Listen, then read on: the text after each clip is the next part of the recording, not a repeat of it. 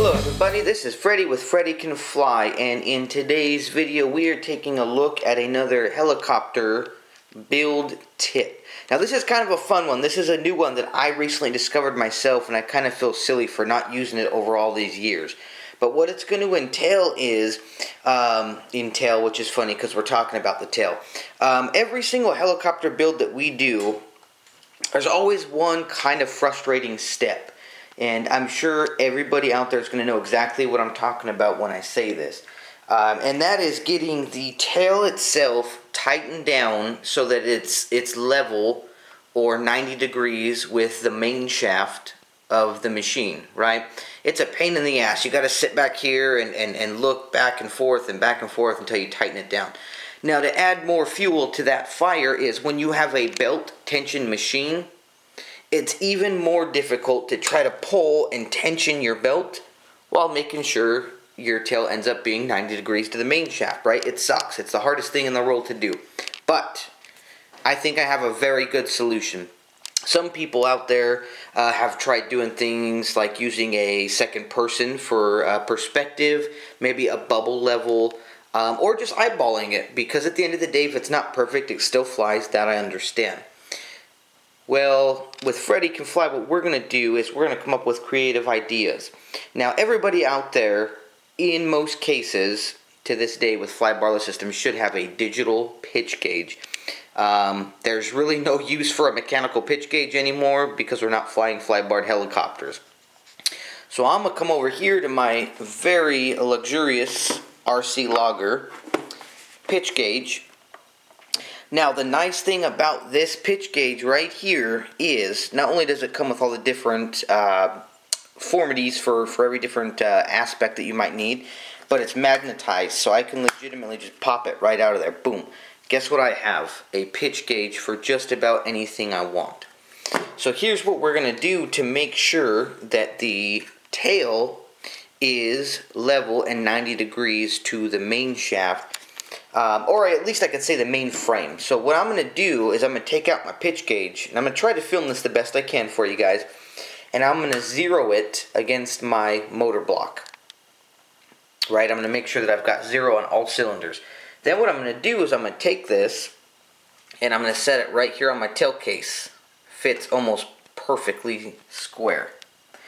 Then what I can do is I can tension my belt by pulling out, looking at my pitch gauge to make sure that it reads 0. Once I have that, I can then lock down the assembly, and if everything is correct, my tail should now be square to my main shaft. So let's give this little crazy experiment a try. Let's see if we can use the pitch gauge for more than just doing pitch on the main rotor. Let me get everything set up, guys, and we will come back and let's do this together.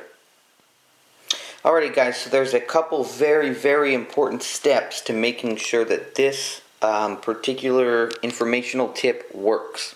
You're going to need a few things. Thing one, you need a machine. Smaller machines like 450s and maybe even 500s, it may be a little tricky, but I think it'd still be done. But you're going to need a Heli, of course. You're going to need a digital pitch gauge. And of course, my pitch gauge from RC Logger, again, is magnetic, right? So boom, I can pitch gauge anything. Third thing, most important that you're going to need, a cat. Takes over all your space. Huh, Mr. Quill? So I can't sit down while I do this because this little butthead is in my way. But he helps me through all of my videos and everything else I need. Anyways, getting back to it, guys. So what we're going to do, and I really enjoy this because, again, I've tried many different things. So I'm going to go ahead and turn my pitch gauge on. Okay. Now, on most machines, I would say before you put on the motor, or actually if the motor was installed, you could use the top of the motor. Some machines nowadays have a really, really flat spot up here on the main rotor that you could use.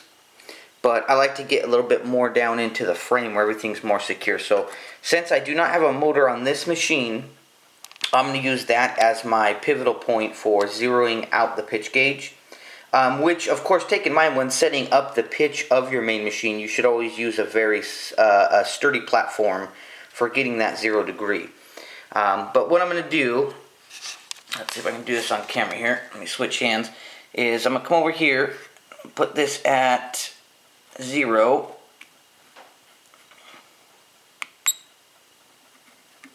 Okay, there we go. So zeroed out on my main. I almost said bearing block on my motor blocks, if you will, but it's kind of the same thing. Now, take in mind, even with digital pitch gauges, they're going to read a plus and minus this and that, but those very, very small amounts, they really don't matter. Let's see if we can get that perfect one last time here.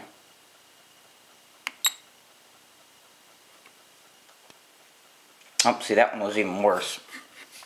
So play around with it a little bit. Make sure that you get that nice 0 reading.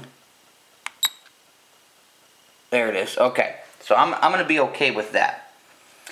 And what I'm going to do now, and I'm going to have to set the camera down and aim it at the tail. But what I'm going to do is, I know that this is now at a level position. I know we're talking about a pitch gauge, but it also reads, you know, as you can see on this one in particular, it's got pitch and roll. So essentially axis Y, axis X, however you guys want to word that. I'm going to take this now and I'm going to bring it down here to my tail block, and I'm going to set it right here. Now you can see from the reading on here,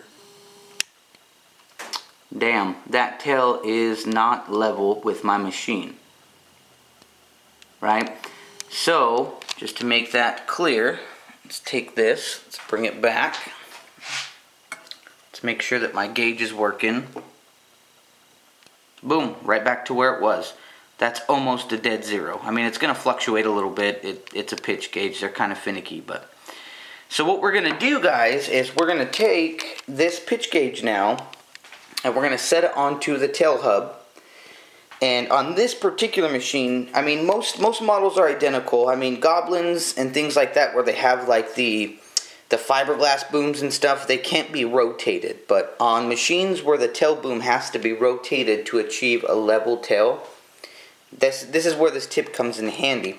So I'm going to loosen my bolts, I'm going to set that down there, and I'm going to rotate the tail until I get the exact same reading that I have based upon the frames or the motor block or the main rotor. Because what we want is that tail to be level basically with the main shaft. So let me get that set up. Let's do this together and let's make sure that everything is squared up. Alrighty guys, so I've got the pitch gauge put on the tail block of the machine. You can see right now we're reading about a negative 3.4. We've got zeros on the other side, which is for the roll. So the pitch in general, which is the left to right motion, which is what this reads from the blades, is off, right? On the zeroing setting that we had, it was basically zeros across the board. There was a couple ones here and there. So what I'm going to do real quick, and I know you guys can't see me doing this, but let me loosen up my tail real fast. And basically what I'm going to try to do is, this is a belt driven machine too, so take in mind I have to apply tension at the same time. This is where this becomes handy. Okay, so as I'm applying tension, what I'm going to do is I'm going to turn my boom, and you should be able to see those numbers changing. Keep that tension on there as best you can. And let's try to get it to, ooh, right there. Ooh, that looks good. And just try to line it up. Get that 0 mark.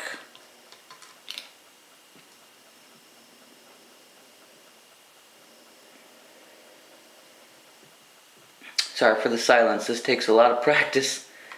But again, guys, you know, I can do this by myself instead of having somebody else help me. So that's kind of what I'm shooting for here. So we're still sitting about a -2. So before I really lock it down, let me just give it a little bit of a twist, just a little bit.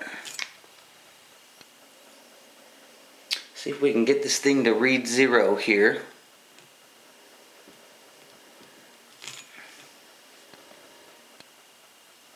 I think that right there is about gonna do it. I mean, we're still, no, we're still in -2. Hang on, let's give it a slight twist.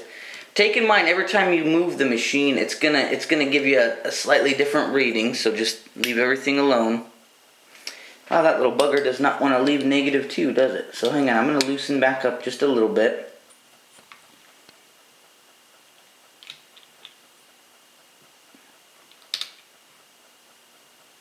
That's giving me a positive right there. Yeah, there it is. Oh, nope, yep. Yes, no, yep, there it is. Okay, so I'm going to leave the machine completely alone. You can see now that we're reading a 0 to 1. So, in theory, again, guys, if we're going to make this work, our tail is now reading, let's get a zoom in here, a pitch, which is our left to right motion, of 0.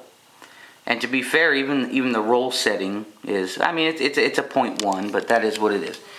So let's take our pitch gauge now. I've slightly fastened down my bolts. Let's bring this back to the motor.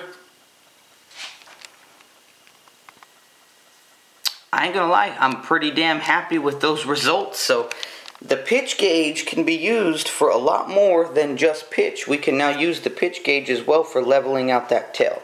Now let's try to do a visual here. I don't know if this will work on camera, but I guess we can try.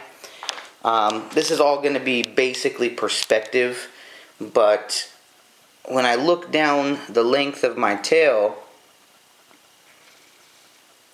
that bad boy should be right in line with the machine, which it appears to be. I mean, everything looks really good. I know on camera it can be a little hard because I may or may not be holding it completely straight. But, I mean, the pitch gauge can't lie, right? I mean, it's essentially designed to do exactly that.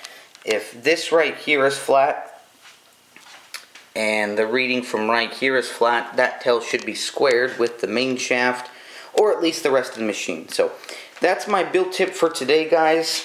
Your pitch gauge, your digital pitch gauge, if you will, can be used for a lot more things than just reading the pitch on the main rotor. Thanks again for watching. As always, my friends, remember, Freddy can fly, so can you.